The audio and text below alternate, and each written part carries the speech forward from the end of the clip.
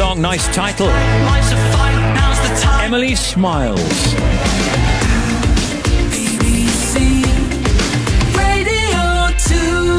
Sarah Joe and Keris to follow the news. That's 3 different people, by the way.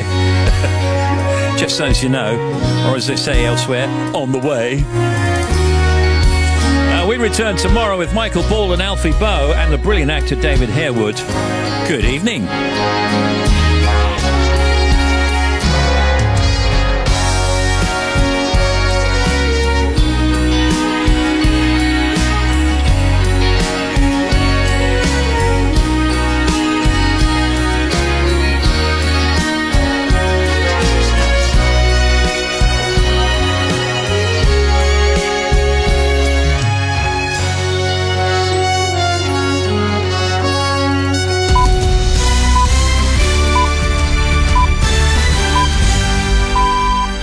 BBC News at 5 o'clock. This is Adam Porter. Liz Truss has won the contest to become the UK's next Prime Minister. She was announced as the new leader of the Conservative Party at lunchtime, beating her rival Rishi Sunak. And a further arrest has been made in connection with the fatal shooting of a 9-year-old girl in Liverpool. Liz Truss has won the Conservative leadership contest and will become the UK's next Prime Minister. She received around 20,000 more votes from her party's membership than her rival Rishi Sunak. She said it was an honour to have been selected and set out what she wanted to achieve while in office. I will deliver a bold plan to cut taxes and grow our economy. I will deliver on the energy crisis, dealing with people's energy bills, but also dealing with the long-term issues we have on energy supply. Mr Sunak said she had his full support and the party's priority should be getting behind the new leader.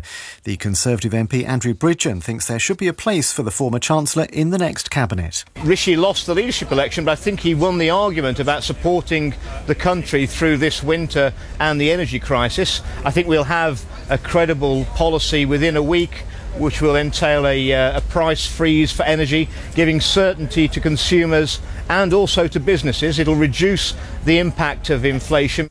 Boris Johnson has congratulated Ms Truss on what he called her decisive win.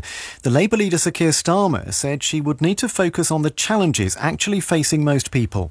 We've heard far more from the latest Prime Minister about cuts to corporation tax over the summer than we have about the cost of living crisis, the single most important thing that's bearing down on so many millions of households. And that shows not only that she's out of touch, but that she's not on the side of working people. The Liberal Democrats have called for a general election, saying with Ms Truss as leader, the country is set to see more of the same crisis and chaos as under her predecessor. Our chief political correspondent Nick Eardley says that once Ms Truss officially becomes the new Prime Minister, after travelling to see the Queen at Balmoral tomorrow, she'll face a long to-do list. He says many will be expecting a quick response to the rising cost of energy bills, which her team have hinted will be addressed later this week. Recent Prime Ministers, they all had their challenges, but even Theresa May and Boris Johnson, who had the massive Brexit battles in Parliament, they had a few weeks and in some cases a few months to try and win over Parliament and the public with their plan. Liz Truss has about 48 hours before she has to set out a plan that the early part of her premiership will be judged by. Police have been questioning another man in connection with the fatal shooting of 9-year-old Olivia Pratt-Corbell in Liverpool. The 34-year-old, who's from the city, was stopped on the M42 in the West Midlands, where he was arrested on suspicion of assisting an offender. Our reporter Rowan Bridge is following developments. In the early hours of yesterday morning, 2 men were arrested in the Runcorn area as part of the investigation. A 34-year-old from Liverpool was arrested on suspicion of murder and attempted murder, and a 41-year-old on suspicion of assisting an offender. Police then arrested a third man, a 29-year-old, also on suspicion of assisting an offender. Today's announcement means there are now 4 people in police custody for questioning. Olivia Pratt-Corbell died after she was shot at her home when a gunman chased Joseph Nee, a convicted burglar, into a house on August the 22nd.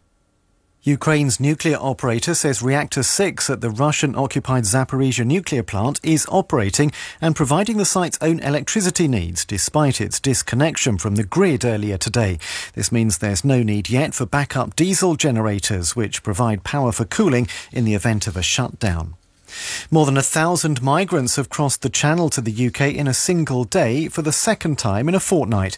Figures from the Ministry of Defence show 1,160 came over in 25 small boats yesterday. The total number who've reached the UK this year has reached more than 27,000. A man who stalked the former Newsnight presenter Emily Maitlis has been jailed for 8 years after attempting to breach his restraining order for the 20th time. Edward Vines tried to send 8 letters from prison, where he was already serving a sentence for writing to Miss Maitlis. In the city, the 100 share index closed up 6 points at 7,287. And the weather forecast: showers will start to break out across Wales and the south of England, with the risk of some thunderstorms. The rain will spread northwards over the course of the evening. There'll be lows of 14 Celsius in Edinburgh and 15 in London, Cardiff and Belfast. BBC News, it's 5:05. Adam, thank you very much. Ladies and gentlemen, introducing to you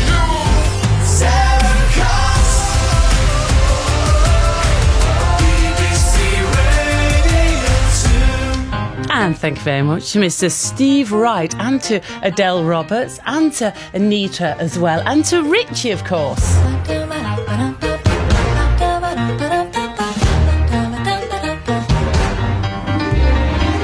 Ladies and gentlemen, boys and girls and everyone in between, welcome along to your magnetic Monday tea time extravaganza as the weekend kicks off its sliders and struggles to remember how to wear actual school shoes with laces and everything. Let's kick up our heels, link arms and stumble into a brand new week together.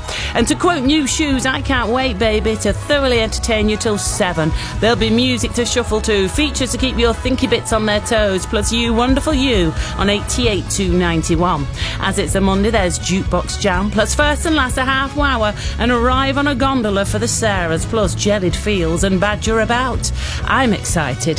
Ethel's excited. I'm quite happy with my Willie. Like I said...